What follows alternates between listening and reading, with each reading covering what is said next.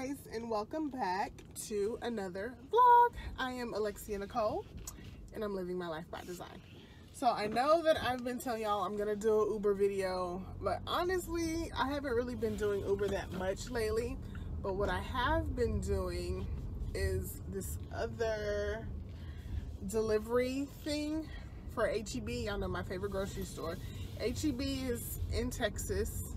I don't know if it's outside of Texas, but San Antonio, Houston, you know, other cities in Texas. So I just decided to get on here and do a quick video because I just got a ding to go pick up a delivery and deliver it. So I'm just gonna take y'all with me. Today is National Margarita Day, and I would love to have a margarita right now, but I'm trying to be good. I'm down 4 pounds from the beginning of the year, so I guess. So just still trying to be good. But anyway, so let's talk about Uber, right? So I was doing Uber and Lyft, and the process that I was doing before I bought mahogany, lovely mahogany, there's from what I know 3 ways that you can do a rental car process for Uber and Lyft. So Uber has what they call Uber Fare, and you pay a $500 non-refundable deposit, and then that allows you to rent a car from them on a weekly to a monthly basis for a very discounted rate. I think I saw some cars on there for like $150 for the week on up, just depending on the vehicle. Lyft has what they call Lyft Express. So Lyft Express, I believe, is like a $250 deposit, and then I think they just kind of pair up with car dealerships in your area, and then you rent cars from them at a discounted rate. But it seemed like they only had one car dealership that they worked with in Houston, so every time I would try to get on there and see what they had, I wasn't able to like get a car for like another week. You know, they were just booked out so far in advance, so I never actually got the opportunity to do that one. But what I was doing was Hyrecar, and I'm gonna put it here, Hyrecar, Hyrecar. So that's basically like people renting out their personal vehicles. So you go to hyrecar.com, all these different vehicles listed, and a price per day. So cars started from, I believe the lowest I saw was like $25 up to somewhere like $100 a day, just depending on the vehicle and what all features it offered, you know, the newer it is, you know, all of that stuff. So that was what I was doing. So with that one, if you're paying with a debit card, I think they require a $200 refundable deposit. If you're paying with a credit card, you just pay with credit card, and then, you know, they'll charge you if they have any fees to charge you for later. So my experience with Hyrecar was rather interesting. So the first one I think I did it maybe about 5 times. And it's not the best, like as far as monetary wise, like trying to save a coin, like it's not the best option. So the first time I did, I think I rented a car for 7 days. I think the car was like $25 a day. It was like a little Hyundai Elantra, and the interaction with the person was decent. You know, like the guy that owned the car, like I ended up actually getting a flat tire in that car. He was very responsive, sent out roadside assistance, paid for me to obviously get the tire replaced and all of that stuff. But the car itself, I mean, it was a Hyundai Elantra. I guess the person that had it before me was smoking in the car, so it kind of had like a smoky smell. Like that was really my only complaint. Like, so that was a cool experience. Then after that, I rented another vehicle, and I believe that one was like a Mazda CX-9, kind of like my car, but the bigger version. It was really nice, but you know, the nicer the car, the more money it cost. So for that, you know, I wasn't driving enough to really cover the cost of the car and make enough money. And I only kept that one for like 3 days. I don't remember everything, but there was one incident. I had one bad incident with a gentleman I don't know, I was just having bad luck, I guess, you guys, because I ended up getting another flat tire.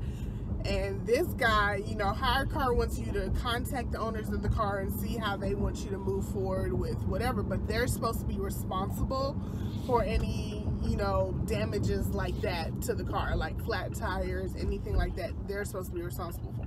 So I ended up getting another flat tire, which was insane to me. And so this guy, this time, I texted him when it happened, called him. It took him like an hour and a half to respond. So I'm not just gonna sit around waiting for you to respond while I got this flat tire. So I went ahead and, you know, called roadside assistance, you know, and paid for that money out of my pocket. And all I wanted him to do was reimburse me. The man didn't want to reimburse me. Because remember, now you're dealing with people and their personal vehicles. So, you know, just people are different. Ended up taking that car right back to him on that spare tire, and I was like, give me my money back. So that is kind of the process of Hyrecar. Like, it is what it is. It's not the cheapest and best way, but if you got to get around, if you're trying to make money with Uber, I would suggest getting the most reliable car that you can, the best on gas mileage, and the cheapest one that you can. So maybe for like 7 days, and they provide insurance too. That's what else I need to say. So when you do it through Hyrecar, they will provide you insurance for basically the length of time that you're going to have the vehicle, and it's Uber and Lyft approved. So that is a good thing about them. So if I would do like 7 days for a car, that was like $25 a day with taxes and insurance, and sometimes it gives you a little discount depending on how long you're renting the car for. Most times I didn't really want to go over like $300 for the week for whatever car. So with that being said, then my goal would be to drive enough to cover, of course, the cost of the car, and then still be able to pocket money. So what I was doing, I'm an early bird. I wake up early. My sleep still has not gotten back right. So I would wake up between like 4 and 6 in the morning, turn on the Uber app, turn on Lyft simultaneously, and whoever would ding me first is, you know, just what I would do. And then I would drive for the day until I made about my daily goal would be like $100. And I just did that. And then, you know, most weeks, unless I was just being lazy, it was easy to do, make $100 a day. And Uber in Houston, it's not like LA or New York where people are constantly like needing Ubers, because Houston is such a driving city. Like, everybody has cars here. So some days I can knock it out in 4 hours. Some days I would have to take a break in the middle of the day and then drive a little bit more later on. But I don't want to drive at night because that's when the crazies come out. So yeah, so that's what I was doing. And then one day I was talking to another Uber driver, and he told me about HEB delivery. So I signed up for HEB delivery, and I'm probably not going to go into as much detail about this because, I mean, unless you live in Texas, you know, you really can't do HEB delivery. But it's basically kind of like Uber and Lyft. You turn on the app and you wait for a notification for delivery to be picked up. Now, HEB delivery, I believe, pays the drivers a base rate, and then your tip is whatever percentage of the total order that they're ordering. So that's what I've been doing mostly now, because it's just easier. You don't really have to have people in your car. You're not driving around and bouncing around the city of Houston all day, which is a massive city. And you make more money. So they have two options. You can turn it on whenever you want, and that just pays you whatever the flat rate pay is. So like right now I have 2 deliveries to go pick up, and it says the pay for those one is in between $9 and $12, and the other one is in between $11 and $15 or something like that. Or you can do it to where you actually have a schedule. So they open up the schedule. I'm about to order some food. Okay, but anyway, so yeah, back to the HEB delivery. So you can do it sporadically, where you just turn it on whenever you're available, and you go pick up and you deliver, and they pay you whatever the rate is per that delivery or deliveries. Or you can sign up to do an actual schedule. So if you're actually scheduled and you're quote unquote on the clock, then they pay you a minimum of $10 an hour.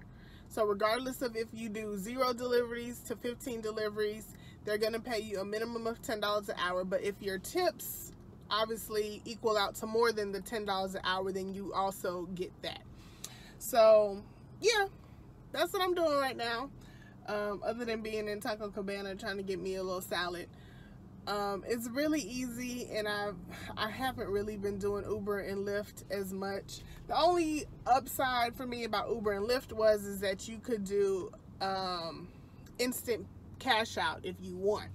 So if you need like $20 real quick and it's not in your bank account and you've actually made it through Uber or Lyft, then you can just do instant cash out and just have your money. I think they charge like 50 cents or something like that for the instant cash out. With the HEB deliveries, they pay you like every Monday, I believe. So yeah, I just kind of wanted to give y'all a little update. I know I need to do the real estate video. I'm just kind of waiting for me to like finish taking my tests and my classes, so I can my mind is just not boggled down with a whole bunch of thoughts. But so I am a licensed real estate agent. I've been licensed since 2016.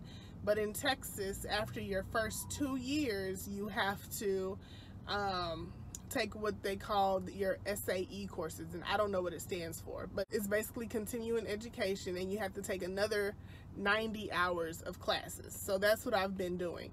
So when it was time for me to renew in July of 2018, I put my license in inactive status.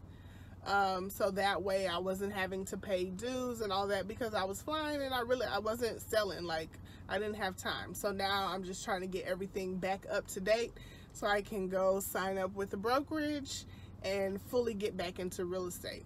So just in between that time, I've just been doing this and living my best life. But yeah, I'll show y'all how this little delivery thing works, and then that'll be it. And then and y'all can probably expect a real estate video next week, because I take my last 2 classes finally on Monday and Tuesday of next week. It's over marketing, real estate marketing. And then I can go sign up with the brokerage, and I'll be ready to do these real estate videos for y'all, for those who are wondering why I haven't been doing them yet. But tell me what y'all want to know. Do you want to know like how you become a realtor? The buying process, the selling process? Please comment down below and tell me what y'all want to know in these videos, so I know what I should be talking about, so I don't bore y'all to death. Okay, anyways, let me get my food and then we'll go deliver these groceries. I just got to HEB. So you pull up at the curbside parking and you text that to that number. One of the curbside employees will come and ask me in a second which deliveries I have. I'll tell them, and then they'll bring the deliveries to the car, pack them in the car, and then I drive off about my business. Hi, Michelle and Linnell. You need to bring me lunch next time. I'm sorry. All right, I'll be right out. Thank you. See how easy that is and how nice they are? So they just loaded up. Now I'm about to just go deliver. Easy peasy. Alright, y'all, I just made it to the house, and I actually delivered to the same house this morning, so I guess she didn't get enough.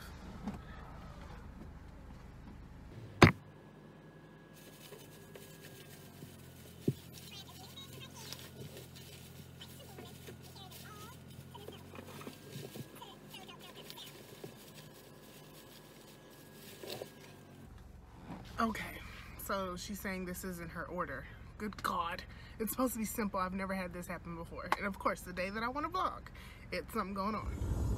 Okay, well that was an oopsie doop. So I delivered to this same lady earlier this morning, and she asked me, she's like, I don't think I ordered paper towels, but on our end, we don't see the order or anything like that. We literally just go pick it up, they put it in the car, we deliver. We don't know what they ordered. So I guess they redid her order, but still didn't put in what the one thing that I'm supposed to be going back for. I don't even know, and I'm not even about to stress about it. But now I'm gonna go deliver this second order that I have because I picked up 2 at once. Go deliver this second one, and then I'll have to go back to the HEB and give them these groceries back because that's the correct thing to do. And then maybe I will pick up her paper towels and bring them back over here. I don't know.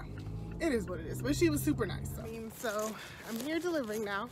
And the worst part is when people order at apartment complexes and they're on the 2nd and 3rd floor and you got to carry a case of water. But then you have people nice enough like that meet you downstairs because they know you got a case of water and they carry it up themselves and they give you cash tips. So this is why I like this way better than Uber and Lyft. Nobody's in mahogany, keeps her clean. I'm not like driving her all around the city of Houston. I mean, there was like I know I probably put 200 miles or whatever in the car in one day, just driving from all these suburbs of Houston. So when you do this, you sign up for the area that you actually live in. And I live in the Cypress Tomball area, which for this HEB delivery, it's actually pretty busy. So I probably go to maybe 5 different HEBs in my area, 3 mostly, but then sometimes they send me to these other 2 that are a little further out, but still nothing like what I was doing with Uber and Lyft, driving all across Houston, Texas. So that's that. Now I'm on my way to get gas, and then I need to stop that. Like, is it true like your car like lives longer if you fill her up, because she's a her, like at half a tank instead of like actually waiting until she gets empty? Somebody used to tell me that. Was it? I think it was one of my aunts, but who knows. But anyways, Mahogany's thirsty, so we're gonna go get her some juice, go back to HEB, and hopefully get another delivery so I can keep making this money, honey. This is a trickery, right? Because a lot of y'all last time were commenting on the gas prices in Huntsville. It was $1.95 just regular, but see here it's $1.99 if you use cash, and then $2.09 if you use your card. And I am using my card, and I'm not about to go get cash just for the gas station. All right, y'all, so I went and took back the groceries, and then they gave me her trash bags. So now I'm on my way back to her house. This is my 3rd time going there today, so I don't even need to use the GPS. I know exactly where I'm going. And now I just got 2 more orders from a different HEB, so I'm gonna go there. The first one says it's worth in between $10 to $14, and the other one is in between 12 and 17, 13 and 17, something like that. So most of the Uber trips that I was doing, like, they would barely be clearing like $9 unless like I would go to the airport. Like if you go to the airport to sit, and here in, I think this is a Houston thing, you actually have to go to this airport office thing and get a little thing on your car that says you're allowed to pick up Uber and Lyft. But once you actually get to the airport, you have to sit in a queue. So there's 2 airports here in Houston. There's a really big one, IAH Airport. Y'all know y'all airport codes. And like anytime I would go there, there would at least be 200 to 250 other Uber Lyfts waiting in the parking lot, and you just, you know, it puts you in the queue from when you pull up into the parking lot. It works based off GPS, obviously, and then you just wait. So that could be like a 2-hour wait, and like those rides would be like decent, you know, sometimes just depending how far. I think the most I ever made like off of Airport Run was like $35 or something like that. And then it's a lot of gas, and it's just one trip, and then, you know, trying to see if you even get rides on the way back to make it really worth your while, stuff like that. So Uber, it's okay if you really, Uber, Lyft, all, whatever, any ride share, like if you like driving, I guess it's okay.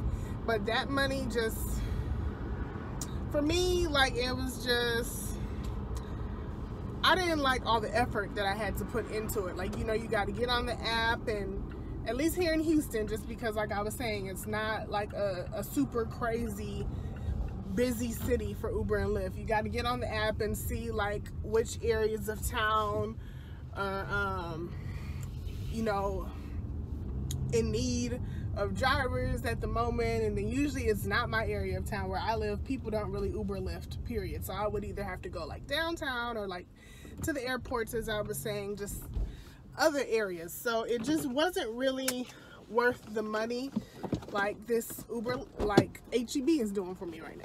I'll be right back. So anyways, so the upside of doing this for me is that with Uber, I guess the best way to put it is I felt like I was like chasing rides, like trying to find people to pick up. And that was really annoying for me. And that's literally just because I'm in Houston, Texas. Now, you know, in New York, West Coast, it's probably different and you can probably make really good money doing it. There are people here that do it full time, but they probably drive a lot. And I'm not trying to drive a lot like that. So I like this because what I do now is I turn it on in the morning once, you know, I've done my morning routine, and I wait for the first ding. So the delivery periods, I believe, start between 7:45 and end at 10 p.m. So usually I'm up by 7, and I'll turn it on. And usually I do have like a 8 a.m. delivery and a few just sparsed out throughout the day. But the good thing is that I can keep it on, and whenever they ding me, I just go. So even if, you know, so I can still be at home doing whatever I need to be doing. And then if they ding, I just go run and do this real quick, and then I go back home and then wait for another one, or go do whatever else errands I need to run and wait for another one, instead of sitting out on the street trying to stock Uberers. Is that what you call people that need a Uber or Ubers? Anyways, y'all, so let me do these 2 deliveries and we'll see if I get any more. Got to my next HEB. This one's this setup's a little different, but text the number and then they'll come to the window. Hi, how are you? Good, how are you? I'm good. I have a pickup for Danette and Ron. Danette and Ron? Yeah. Okay. Thank you. See how easy that is? I love that part. Oh, and the other good thing about this is that you can have people in the car with you. So like when you're doing Uber and Lyft, you can't have anybody riding with you while you Uber or Lyft, you know, because they count your seats, and if you're picking up 4 people, you need all your seats available. But with this, there's no restrictions on that. So like the other night, I got an order, but me and my mom were actually gonna head out to go do something, so I brought her along with me. We did the order, and then we went and did what we were gonna do. And in the car next to me right now, it's like a little soccer mom van. She's picking up orders and she has her kids in the back. So, you know, it's a good side hustle that keeps you safer than Uber and Lyft. And you can do it whenever you want and bring the kids, the dogs. I saw a lady with her dog in the car one day. Aspen and Denver not getting in mahogany yet. We gotta let her stay nice and new and fresh for a minute. But this little girl is so cute over there. She's like looking at me and waving. Hi. So stinking cute. But yeah, so many perks to doing this than Uber and Lyft. Fergie's on her way, guys. I moved the position of the phone. The radio screen thing was in the way. Oh, she's pregnant. I'm gonna go help her.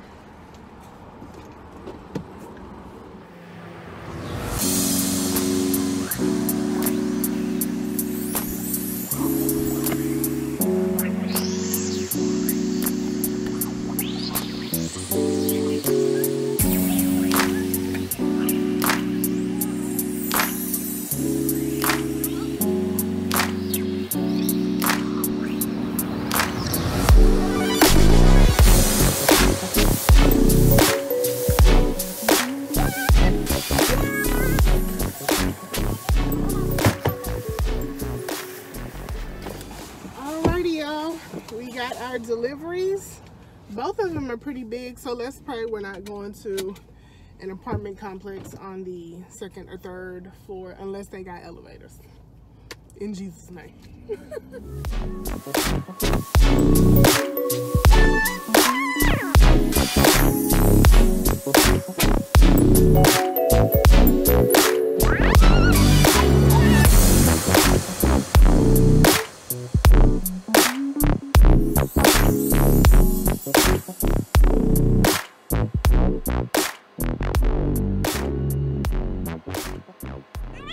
that was easy.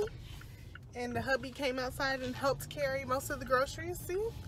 So next delivery is 4 minutes away. Right onto Stubner Airline Road. Okay. Next delivery is 4 minutes away. So, and then we'll see if I get another. If not, I'll just head. I think I want some crawfish, honestly. So I might go get some. Airline Road for 3/4 of a mile. If I don't get another delivery, I'll just go and find me some crawfish to eat because I want crawfish so bad for whatever reason right now.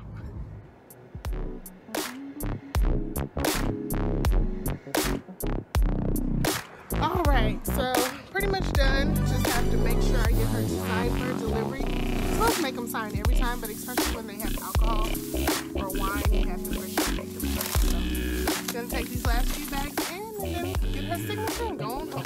Okay, so change of plans. I'm not gonna go home. I have tons of energy and I'm still gonna wait a little bit longer until I go eat my crawfish. So I've decided to turn on Uber and Lyft, and literally as soon as I turned on Uber, I got a ride. So I'll do this in between time or until I just don't want to do it anymore, or if HEB gives me another delivery, then of course I'll go do that first. But I mean, you know, it's about a balance. 1,000 feet, turn right onto Stubner Airline Road. So I'm gonna go pick up this little high schooler, probably take them home, and we'll see what the next ride will be. Okay. So let me explain to y'all from what I remember, because I haven't really Ubered in a while. But Uber pay, so I just did a 9-minute drive. It was like, I don't know how many miles, whatever. So the lowest Uber will pay you for any ride is $2.28. Those are for y'all lazy folks that don't like to walk walkable distances, right? Those little 5-minute rides.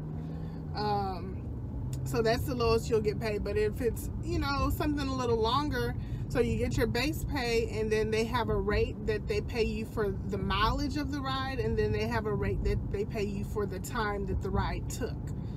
So I think, I haven't looked, I'll have to go look because they just gave me another ride. So as soon as I dropped her off, there was another ride in the queue waiting for me. So I accepted it and now I'm on my way to go pick that person up. And that ride from here to there is a 17-minute drive, and you don't actually get paid for that portion. You get paid for when the rider is actually in the car. So, you know, it has, you know, it is what it is. I mean, it is what it is, right? So let's go. Let me get off of this phone thing because it's 3:46 p.m. School buses are out, kids is crossing the street, and I need to pay attention. All right, y'all, it is now 6:16. I think I've done 4 or 5 Uber rides, and they were all back to back, meaning like before I ended a trip, they already had another one in my queue. So I'm down, I'm like close to downtown. It is rodeo season in Houston, Texas, and I did not want to be in this mix. So I'm turning off the Uber and I am done for the night. I made $46.19 doing those 5 trips with Uber. 4 or 5 trips, I think it was 5. So just so y'all can get a gist of, you know, what it's like, you know. So that's really not bad. That's actually a lot better than what normally happens when I'm Ubering, because all of these trips were like 15+ minutes, and you know, 2 of them were pretty good distances, so it made the money rack up a lot quicker than usually. So I feel like I've had a good day. I've made at least $100 between Uber and HEB, and now I can go home and get up out of this Houston traffic. So, oh, what I wanted to tell y'all about. So I did want to mention Instacart. So when I went and picked up groceries, the pregnant girl that I was helping load my car, she was telling me that she used to do Instacart, but with she used to deliver for Instacart. So, you know, Instacart is another app where you can grocery shop, I guess, at like all these different grocery stores. But with Instacart, like when you drive for them, you actually go in, do the grocery shopping, and then deliver. And I don't know how much she said that they got paid, but she's like, it's not really the best. And sometimes you drive really far distances for not that much money. But I'm good with my HEB and the Uber whenever I want to do it. So that is what I have been up to. If y'all have been wondering, I'm just out here living life, just taking it a day at a time, just seeing what God has in store for me. So now with the Uber app and Lyft, you can filter it to where you only get rides that you that are going to be heading in the direction that you want to go to. So I put my home address in and say, okay, only give me rides that are going in this direction. So I just did that, and now I have one ride that I'm about to pick up. But as of right now, I have made $50 from those 5 rides, which is actually pretty decent. So that's an average $10 a ride. So I can't really complain. You know, like, it's been a good night so far for Uber. So total today so far, I've made a little bit over $100 between Uber and HEB. And now I'm about to see how many more rides I can get until I make it home. And then I'll just be done for the night. So I'll update y'all once I get back home. Y'all, Mahogany and I have been whipping the wheel tonight. It is now 7:50 p.m. I am back on my side of town. I'm gonna get y'all some lights. Oh, I'm oily. 7:50 p.m. I'm back on my side of town. I've just turned off the Uber. I did a total of 8 trips today and made $100. Like, that is unheard of for me. It's a Friday night. Rodeo is popping. People trying to get out. It's National Margarita Day. Everybody living their best life. So today has been a good money-making day for rideshare and grocery deliveries. If y'all are about that life, go sign up, do it. If you have a full-time job and you're just trying to get extra money in your pocket, these are good things to do. But yeah, so that's it, guys. I hope you all enjoyed the video. Please do not forget to comment down below and let me know what type of real estate videos y'all want to see, what y'all want me to talk about, so I can go ahead and get my knowledge game up and make sure that I'm putting out good videos for you guys, okay? Anyways, until next time, make sure you subscribe, like, and share. Bye!